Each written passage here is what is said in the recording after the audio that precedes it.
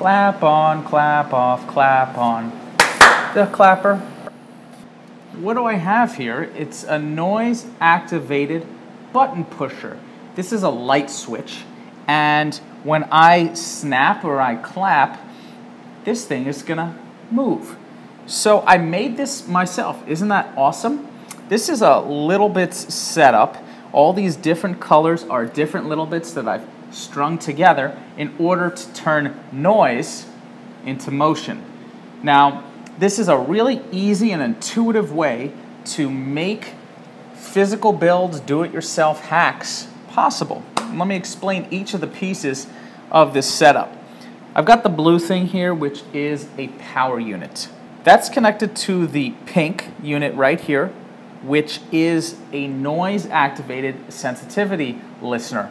And there's a little knob in here which you adjust with a screwdriver to change the sensitivity. So you can go from just the smallest of noises to a super, super loud noise. And you can connect anything to that. So it doesn't have to just be a noise-activated button pusher. It could be a noise-activated to make an LED light go on, or the possibilities are really infinite.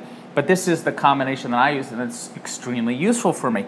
The final unit here is a servo motor, and it's very strong. It's strong enough to push down a button. 3 little bits to accomplish this goal. Now let me describe the rest of the setup to you.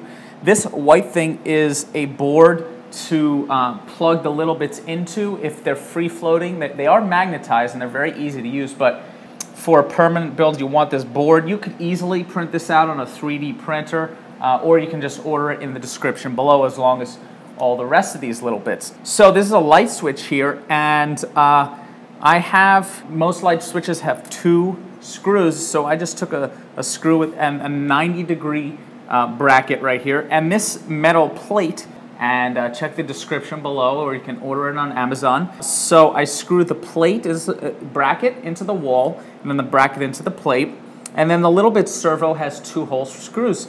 So I just do some simple nuts and bolts on the back to get it perfectly positioned there. Little tie here. It's not perfect, but and some tape, honestly, and that pretty much does that. Little Bits are just a super intuitive way to get little things working. The blue means power, the pink means input. So here's another example of a pink bit, and this is just a physical button press.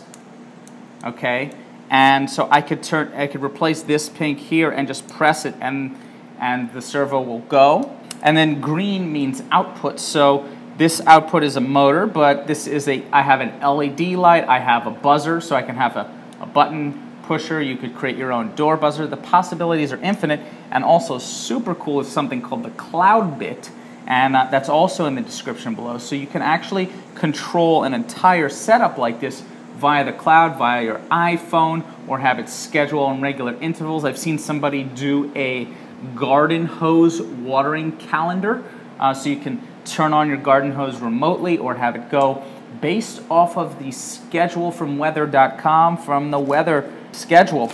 And finally, if you're really adventurous, you can connect non-Little Bits components and be extremely careful about doing this. You have to know what you're doing with a professional, with the guidance of somebody who knows electronics. Do not try this unless you are with somebody who knows what they're doing. But you can connect other components. This is a more powerful linear solenoid because I didn't have the configuration correct, and I thought I needed something more powerful, but it is a lot more complicated to get custom components onto Little Bits. But Little Bits keep things extremely simple, extremely intuitive. This is the Hunter Report.